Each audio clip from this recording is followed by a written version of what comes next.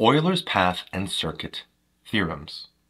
Euler's path theorem states a graph will contain an Euler path if it contains at most two vertices of odd degree.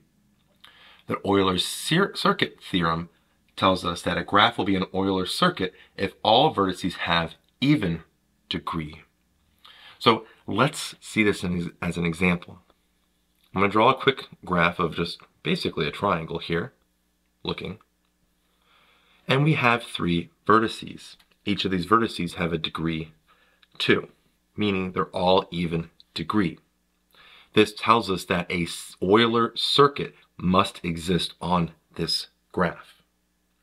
Now, if I change this slightly and put a point here, and let's connect it here and here.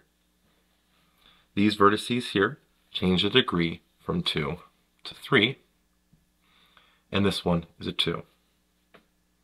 Here we see that all of the vertices are not even degree because we have a degree 3 here and a degree 3 here, meaning an Euler circuit no longer can exist. But we can still have an Euler path because we have even degrees right here, and then we have two odd degrees, and it's at most two odd degree vertices. We're still good there, so an Euler path exists.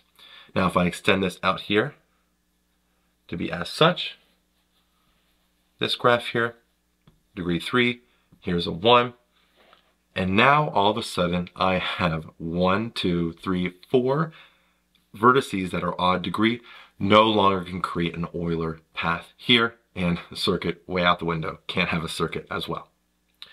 So I hope you learned something here on the Euler's path and circuit theorems, and as always, thanks for watching.